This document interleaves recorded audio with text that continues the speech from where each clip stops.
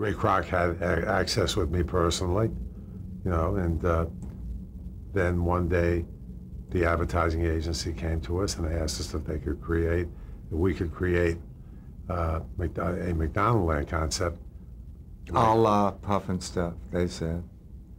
And actually, they hired us to do it, and in the middle of the design, Marty was in Europe. They stopped it and said that they were not going to do it.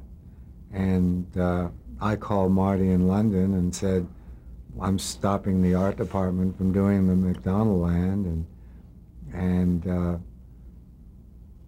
and then that was in the middle of the summer.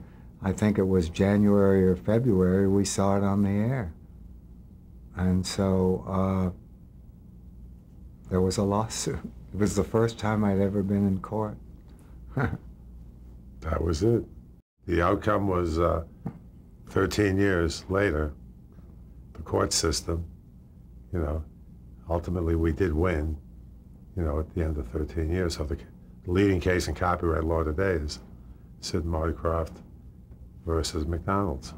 It's the system, I guess. It's a, you know, it's a frightening system, you know. And you were dealing with a big corporation, you know, McDonald's. I mean, two little guys like us fighting McDonald's. It was quite a challenge.